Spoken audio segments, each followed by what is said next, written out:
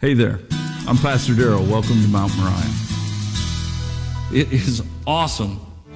It is awesome to hear life in here. There are certain Sundays where when I'm sitting there, I can hear the band sing, or I don't even think we call them the band. We call them the worship team. What do we call them? So you can hear them and the rest of it kind of fades out, but there are mornings like this morning where I don't know whether it's my ears are more perceptive or my spirit is more perceptive, but just hearing you, God's congregation just speaking out. I don't know, you guys get to see it. I got my back to most of it, but it just felt like there was something more powerful this morning, and it's not because of what we do, it's because of how we've prepared ourselves oftentimes. It's how we've come in expecting God to do something great in us, with us, and even sometimes for us. So so this morning it was kind of a different type of different kind of morning for us at our house, where we were a little bit more tired, a little bit more I don't even know what you call it, in a funk. You guys ever get in those funks? And so you come in, and it's just been so uplifting this morning. And then I'm going to tell you something like this: don't worry. So here's what I really wanted to do, but they've actually asked me not to ever sing from up here. I wanted to go to the Bobby McFerrin song, right?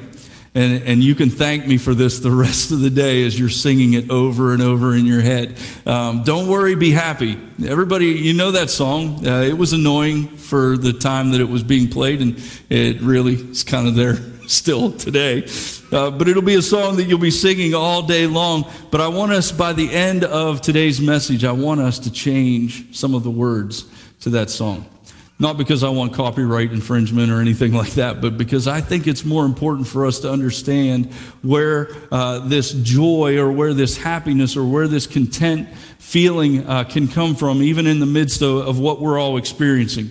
It's strange because we think a year and a half, almost 2 years ago, when all of this stuff began, and I don't even have to mention what it is, but when all of this stuff began, people began to be concerned. People began to worry. People began to have fear in their lives. And it looked as though, as we continued through this process, that it was going to begin to fade and go away. And now it just resurges and goes back and forth. And you know what? There's an answer for all of this. There really is, and it has nothing to do with what we're doing physically outside in the world. It really has nothing to do with what our leaders are saying or doing. It really has nothing to do with what I'm even doing or saying in and of myself, or what you're going to do in and of yourself. It's going to be something that's going to be changed from the inside out. And I totally believe that, and I totally want you to understand that when we say, as a Christian church, when we say as a Christian people, don't worry, we're not saying to stop thinking about what's going on around us. We're not telling you to do that, because in this life, it tells us throughout Scripture that we're going to suffer, we're going to have persecution, there's going to be afflictions, and just like Sunday school, wow, what an encouraging message. We're starting off really good. But all of those things seem to overwhelm us, and they draw our attention and our focus off where they really need to be. And I'm here to tell you, as Christians, if we're focused on the problems, we're going to have more. When we begin to focus on the suffering and the persecution, it's going to become more, and it's going to get bigger and bigger in our lives. And so we need to hear the message of don't worry a lot. And it's sad that we do, but we need to hear it over and over again. I had a professor that he would go over and do different reviews, and you would be reviewing on the last week of class something that you did in the first week of class, and you're like, we're paying for this. And you're still talking about the same thing that you talked about when we first got here. And the reason is because as he would go through the class, things would begin to soak in. And they soaked in better and better as he would reinforce them. And so sometimes we've read passages like we are here this morning. We've read those 2 years ago. And then we've gotten to the point where we're not focused on that any longer. We're focused more on something else. So I'm bringing us back. I'm going to bring us back, and we're hopefully going to stick here a little bit. We're going to stick to the point where it is going to change us from the inside out. Matthew chapter 6, 25 through 33 is the passage that we're going to look at this morning. And we're going to look at that passage fairly deep. But it's hopefully going to make a difference when we walk out of here this morning. So here's what it is. What do we have to worry about? Anybody want to volunteer? No, that's okay. Where do we start, right? What do we have to worry about? So I was curious. So most of the time when you come up to somebody and you say, you know what, you really shouldn't worry, what do they say? Well, I'm not really worried. It's not worry. I'm just a little concerned. You get that? You say that occasionally. It's not that I'm worried, because we do have this stigma nowadays that if you're worried about something, it's wrong. And it is, if it goes to the point of anxiety. I'm not making light of that. But we won't even admit it. I'm just a little stressed out. You know, that's kind of how my morning felt this morning. I'm just a little stressed out. You ever come to church or go anywhere, live in that state? I just have a lot on my plate right now. That is an expression, whether we realize it or not, that we're worried. I can't stop thinking about it. That's a good indicator that you're worried. It's been keeping me awake at night. Anybody sleepless nights? Because of stuff that's going on around you, or it just makes me nervous. I'm not worried, I'm just a little nervous. And then we get to these points where we begin to understand what's really happening. You know, I dread going to work today. I dread talking to that person today. I dread having to do this or do that. Or you actually use the word that begins to bring it into perspective. I dread this.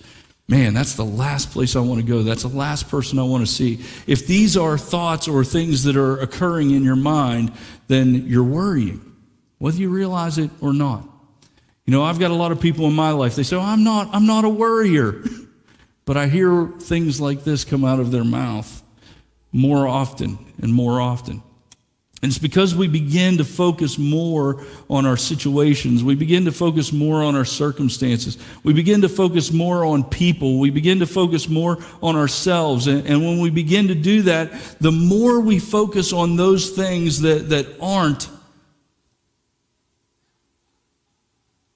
the more we focus on those things that aren't edifying, building us up, the more we feel ourselves being destroyed, deteriorated.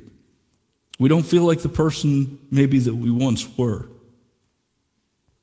We don't feel like the person that we want to be. Worry has that effect on us. Well, since none of us worry, let's look at what other people might worry about. I love doing this, going through lists of things like these, because me not being a worrier, I need to have some knowledge, right? So here's what you think about, and this could be an exhaustive list, but I don't think it is. Here's the things that people are worried about. Crime levels in the area I live in. Maybe. This one kind of made me chuckle. My pet's health. That's in the top 46%. Can you believe that? Some people can, right? Yeah, duh. Top 46%.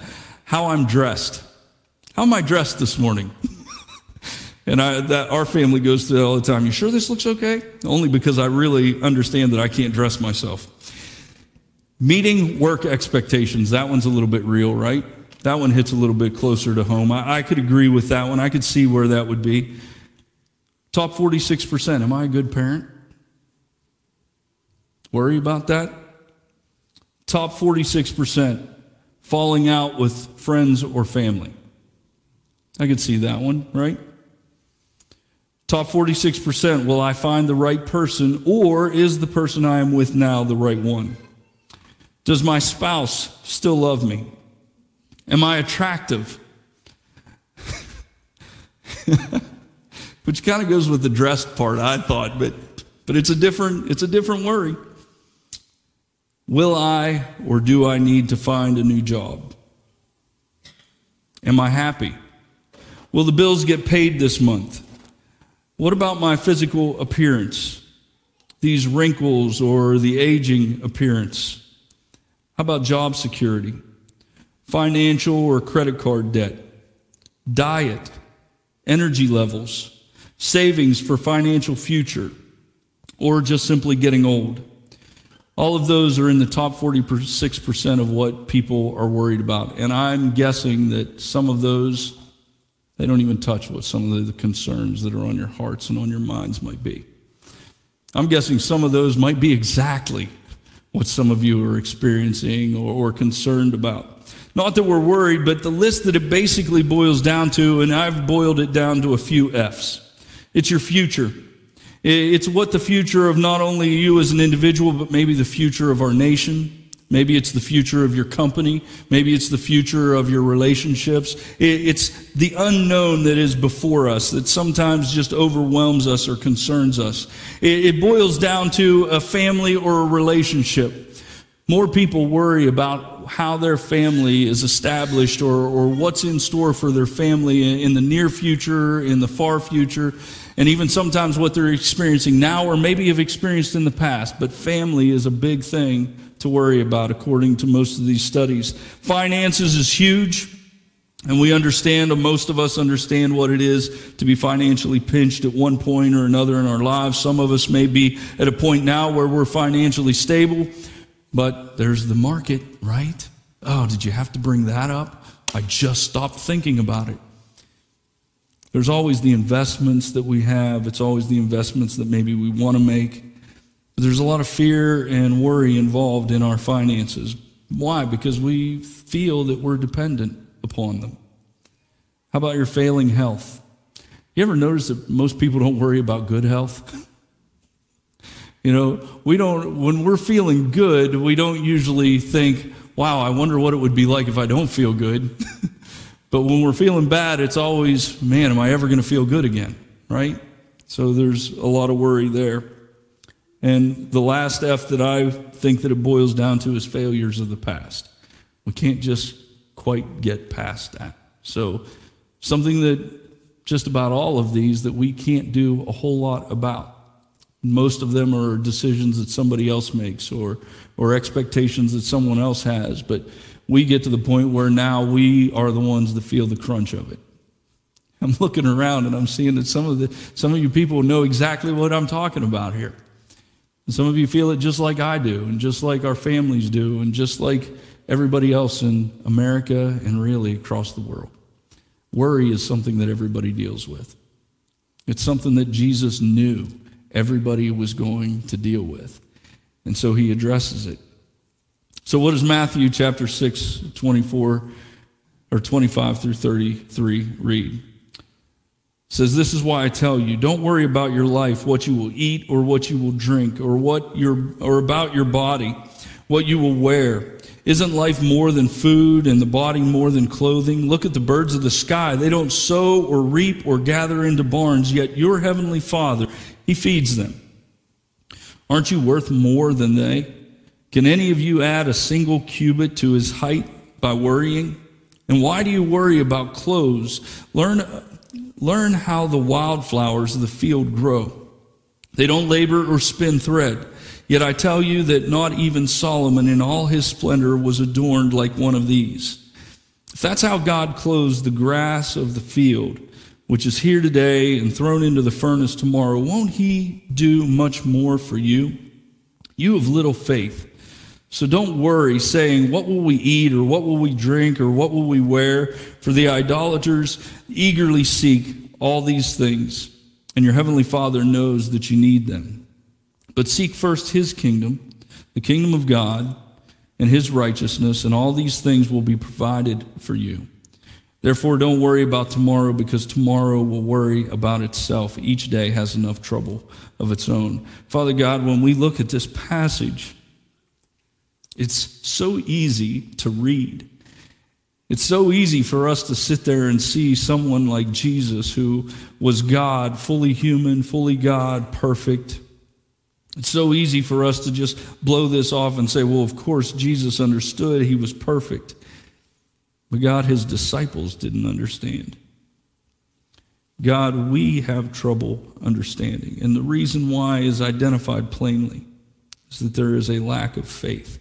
It's not that we don't have any faith, but God, it is when the things that we are worried about begin to grow so big in our hearts and our minds that our faith just kind of gets squashed or pushed off to the side. So God, help us this morning identify maybe what those things are in our lives that we need to turn over to you. And then God, allow us to hear what Jesus is really saying in this passage. God, I ask this in Christ's name. Amen. So Jesus identifies worry as the result of having little faith. I mean, he just plainly says this. And I like this sometimes because we dance around little things like that, right? We think that every problem we have is physical. We think every problem we have is emotional. But Jesus identifies this problem of worry, all the things that are going on around you, he identifies them as it being a spiritual problem. Now, we don't always like to hear that. Because if there's one place that we would like to have it all together most of the time as Christians, is we would like to say we're spiritual people. We got it spiritually all together. And I think that's why the world sometimes looks at us and says, I'm not quite buying it. So we have to learn how to do this a little bit differently. I'm not saying it's going to change overnight, because I don't believe that it will. I believe that it will take hard work, and it will take the exercising of our faith to begin to bring this into a completion. But when we look at it, this idea of having little faith, it's not a huge concept. It's just simply we doubt God's ability to protect and provide for us, or we don't believe that he wants what's best for his children. That's what little faith boils down to. We either believe he can't do it or he doesn't want to do it. And when we get our minds into this set of believing those two things, then God is no longer awesome. We're just bringing him down to the level of everybody else on this earth. At the best, the greatest person you know on this earth. So this little faith has this concept of just God doesn't or can't. And I don't believe the Bible teaches us any of those things. I believe that the Bible teaches us that God can do the impossible, that God can do anything and everything that he wants to do. So today's passage, Jesus believes the exact same thing, and he says, don't be anxious about your life. Don't be anxious about your life. The first thing Jesus wants us to look at is, how much do you think you're worth? And that's where part of this starts. Part of us don't think that we're worth what we're worth. Part of us have this idea that we're just not good enough, or we're just not important enough, or we're not significant enough. And so we convince ourselves that everything that we're experiencing we've either deserved or we've earned, or it's just the way it's going to be because that's who I am. But this is who we are. Think about how much you're worth. Jesus assures us that we are worth more than at least two things in this world. And I believe when he uses these two things, the category stretches beyond our imagination. He uses the birds of the air and the lilies of the field. Now we look at that and say, well, those are some pretty simple comparisons, and I would hope that we're worth more than that, right? I mean, maybe we do and maybe we don't. Some people have this idea that I'm just simply worthless. Jesus does not see us that way. It may seem a bit unnecessary to point this out, but I want us to think all the way back to creation. When you think to day 3, God speaks plants into existence. When we look at day 5, God speaks birds into existence. But on day 6, it was just a little bit different. In Genesis chapter 1, verse 26 through 27, this is how it is described. This begins to give you our value, what we are worth. And this is what God's word says. Then God said, let us make man. Let us make human beings in our image, after our likeness, and let them have dominion over the fish of the sea, and over the birds of the heavens, and over the livestock, and over all the earth, and over the creeping thing that creeps on the earth. So God created man in his own image. In the image of God, he created him, male and female, he created them. Well, yeah, we've read that before. We've heard that before.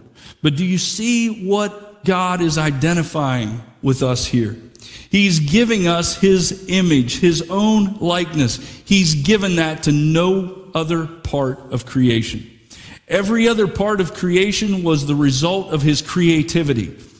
But we are a result and a reflection, a representation of God's image. That makes us worth so much more. That makes us worth so much more. How are humans different in this passage from the plants and the animal? It's not just the image that we were created in God's image, but it was the authority and the power and the control that we were given over everything else. God said, I've not only created you in my image, but I'm going to give you some of the responsibility. I'm going to give you some of the power and the authority that I have so that you can go out and you can be like me. You can be like me. There's a description that is just so much different. So are we better than the birds of the field? God's image says yes. Are we better than the flowers in the field?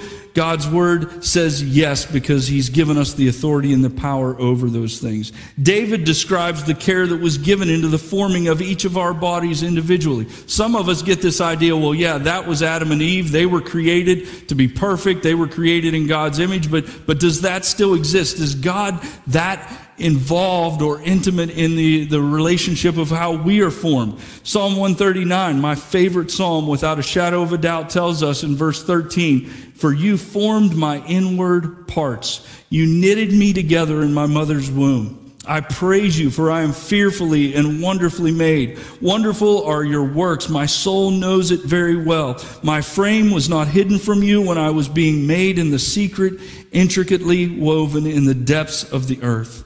Your eyes saw my unformed substance. In your book were written, every one of them, the days that were formed for me, when as yet there was none of them. God intimately put you together in your mother's womb. Nowhere in Scripture does it describe any other animal being put together quite so intricately. Nowhere in creation does it show that God was so involved with humans, with people. You're so much more valuable. And Jesus said, you're concerned?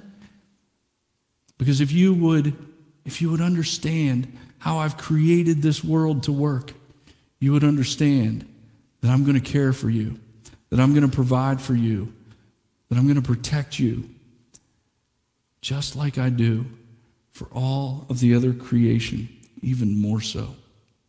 So we think about how much we're worth. I think the other thing Jesus is really asking us here is to think about who loves you. If we look at who loves us, Scripture again is the place where we really need to understand the value and our worth. For God so loved the world that he gave his only Son, that whoever believes in him should not perish but have everlasting or eternal life. When we look at that verse, sometimes we just skip over it and we don't really understand what's being said there. God so loved the world, God so loved you, that he gave in exchange for you. He gave in exchange for you his Son. That exchange means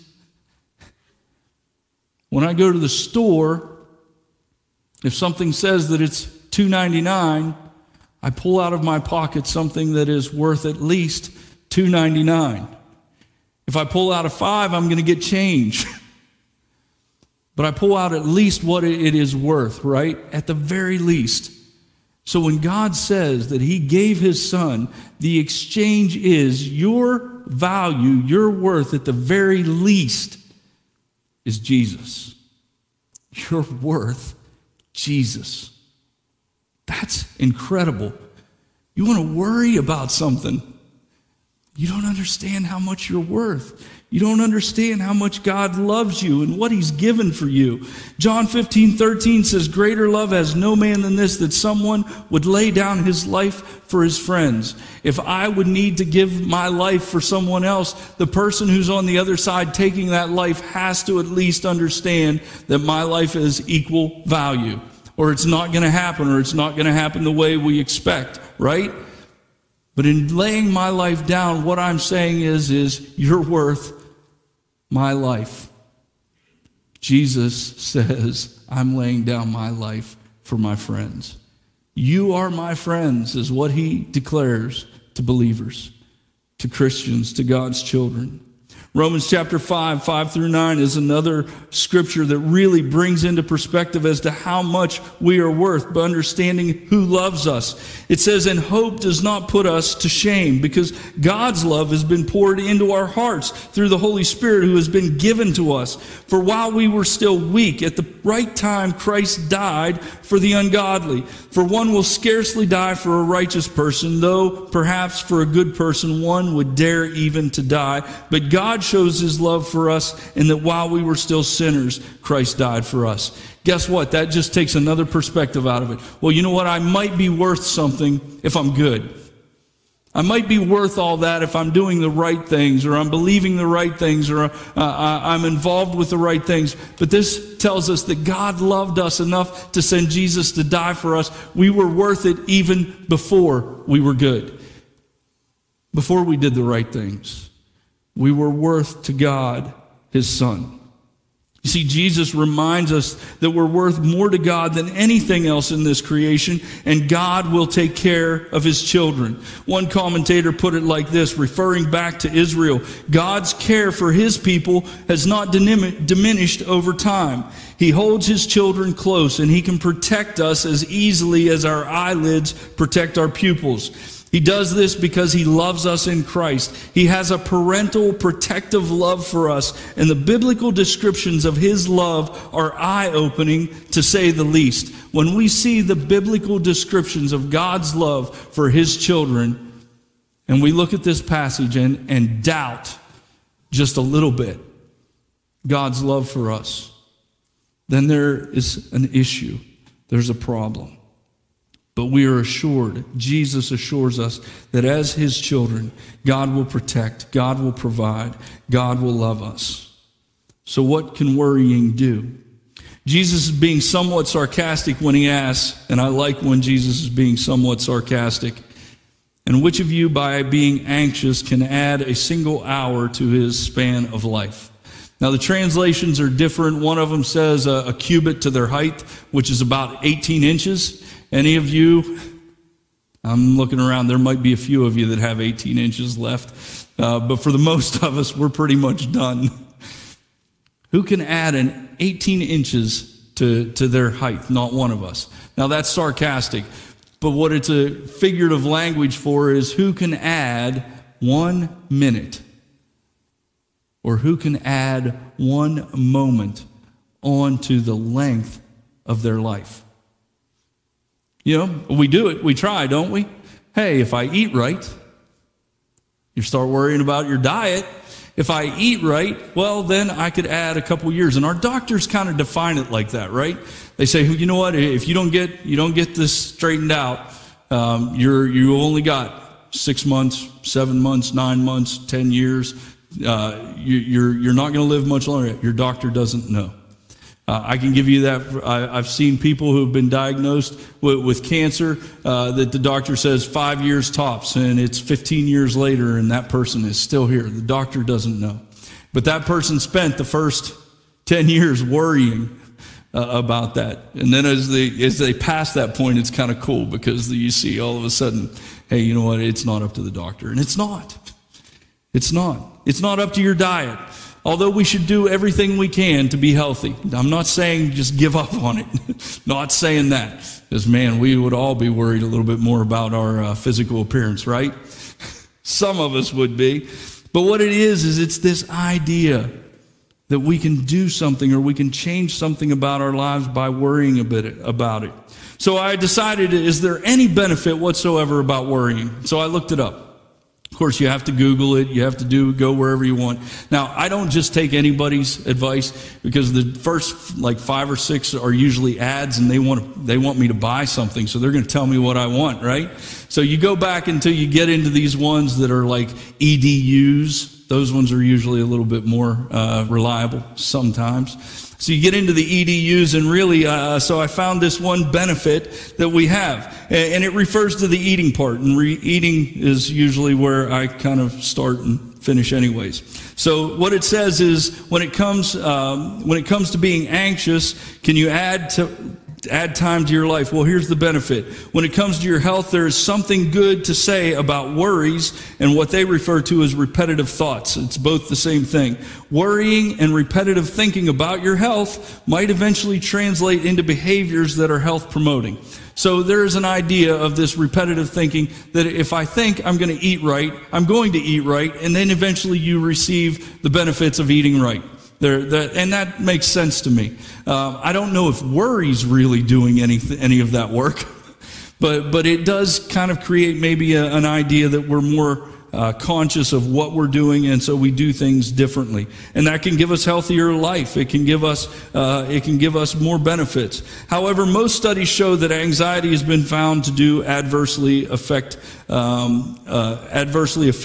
physical, emotional, and social health.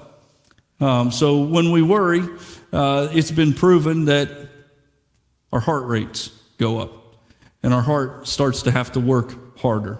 And as that continues, of course, it begins to weaken things. And so anxiety does that. That's kind of one of the physical things that we get. You know, emotionally, when you worry, you're not thinking about the good things, so you become more depressed, you become sad. That's kind of a result of being a worrier. Some of us might identify with that or understand that. But most of us, do you understand it's even a social health thing? Socially, it's unhealthy to be a worrier, because as we begin to worry, one of two things happens. Either other people don't want to be around you because that's all you're concerned about, or you begin to feel ashamed or embarrassed, and so you begin to isolate yourself. So socially, there's adverse effects to being worriers. So how does this all work? Well, the Bible teaches that you can't add 1 minute. Not one, either way, whether it be physical worrying, emotionally worrying, socially worrying, none of that really helps, because in Job chapter 14, verse 5, Job comes to the realization that you've decided the length of our lives. You know how many months we will live, and we are not given a minute longer. You know, it's a reality, and sometimes people think I'm trying to be smart about this, but when somebody passes away, my loved ones, your loved ones, one of the greatest comforts that I have is that person did not die a minute before they were supposed to, and they did not die a minute after they were supposed to. God knew when that moment was going to occur, and that moment was set, according to Job 14, verse 5. That moment was set. So why do we worry about it? Why do we worry about it? Because we are afraid of being alone. We're afraid of being depressed. Some of us are afraid that we don't know where we're going to go when we die. There's a lot of things that involve with that. And that's why it's important for us to live right now. That's why it's important for us to live for right now. We can't change what happened in the past. We're certainly going to be able to do things that might affect what's going to happen in the future, but we're not going to change that. It might affect it. But when we die, it's just like the day we were born, not determined by anyone else but Jesus. It's not going to be changed by anybody else but Jesus. Well, I had a C-section. I didn't personally have a C-section. That would be ridiculous. Our doctor scheduled a C-section. This is the funny part about this C-section. The doctor said, this is the day we're going to have Tasso. We actually agreed on it because we didn't want Tasso to have his birthday on the same day as his niece or his cousin. So we went into great detail. We wanted it to happen on this day. So they were going to induce labor on the morning of the, help me, 17th. They were going to do, yeah, I know it's funny, but it's been a long weekend. So they are going to induce him on the 17th in the morning. Joyce and I are sitting in the hospital at about 1 o'clock in the morning, and Joyce's water breaks. That's not supposed to happen. If you know doctors, and I like putting this out there, only 10% of women, according to our doctor, have their water break on its own. I know that's way too much detail for some people, but this is a great story. So we were planning on having Tasso on the 17th, but Tasso decided, God decided that that was the day, and we had nothing to do with it.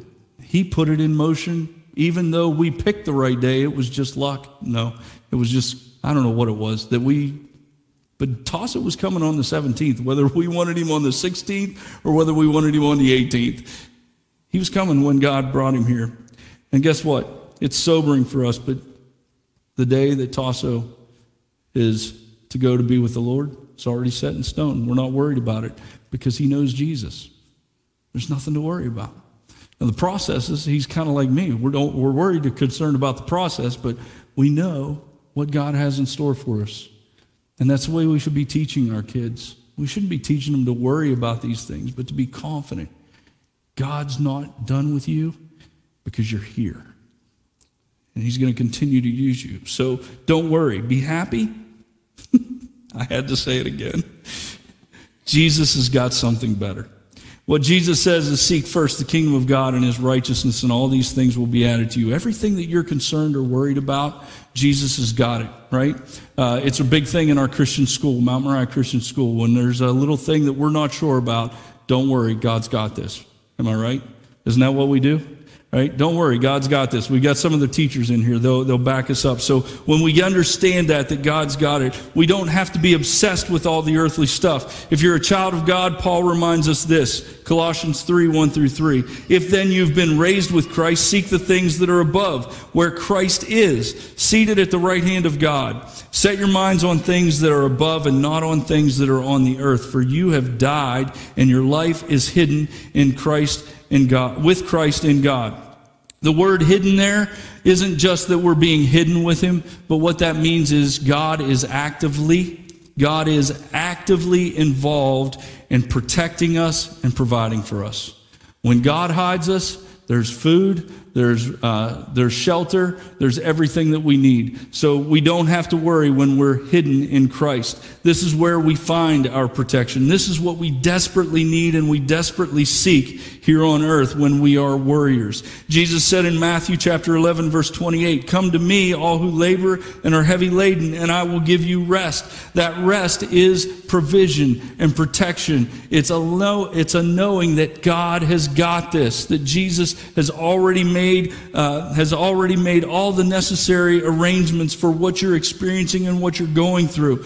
Peter says this in 1 Peter chapter 5, 7-10. Give all your worries and cares to God, for he cares about you. Stay alert. Watch out for your great enemy, the devil. He prowls around like a roaring lion, looking for someone to devour. But stand firm against him and be strong in your faith. Remember that your family of believers all over the world is going through the exact same kind of sufferings that you are.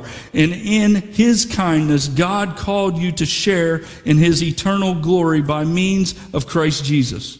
So after you've suffered a little while, he will restore, support, and strengthen you, and he will place you on a firm foundation. Don't worry. Trust Jesus. Don't worry. Trust Jesus. Jesus tells us that we are worth so much more to God than for just coincidence to happen. We're worth so much more to God. He loves us so much more than just to allow things to happen here and there frivolously. He has a purpose for your life. One of the videos that we've watched in Wednesday night, one of the quotes at the very end is the lady says, if God wants to keep us safe, he will keep us safe. And it's not that he wants to see us to come to destruction. But what that means is here on earth, as long as God wants us to be protected and provided for, we have the confidence that he will do so. But when he is done protecting and providing for you here, he's got a hope that is much greater in heaven for you, an eternal life where there'll be no more tears of pain. There'll be no more sorrow. There'll be no more suffering. And we will spend eternity with God because of Christ Jesus. Don't worry. Trust Jesus. And if you need to do that, begin that process today. It's as simple as this. You turn from your sin and your selfishness, all the things that you're worried about, and you bring those to Jesus and you say, I trust that you died for my sins, and I trust that you will protect and provide for me. And in the best way I know how, I'm not only asking for forgiveness, but I'm surrendering my life to you in faith. And when you do that, the Holy Spirit comes in and you are hidden. You are hidden in Christ Jesus. Heavenly Father, Lord, we thank you and we praise you. I don't know if it's going to keep us from worrying, but God, it at least lets us know that we don't have to. So God, I ask this morning that you would just simply do that you would help us to put our faith and our trust in you, and that, God, we wouldn't be a people of little faith, allowing all of the worries and the concerns and the situations to affect how we feel and believe about you. But God, we would allow what we believe about you to affect the way we think about the things here on earth. So that, God, we can live with confidence. We can live with hope. We can live with the idea and with the realization that Jesus Christ died for sinners.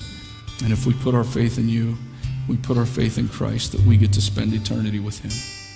God, help us to understand these things, and then help us to live these things as we put our faith in you. And it's in Christ's name we pray. Amen.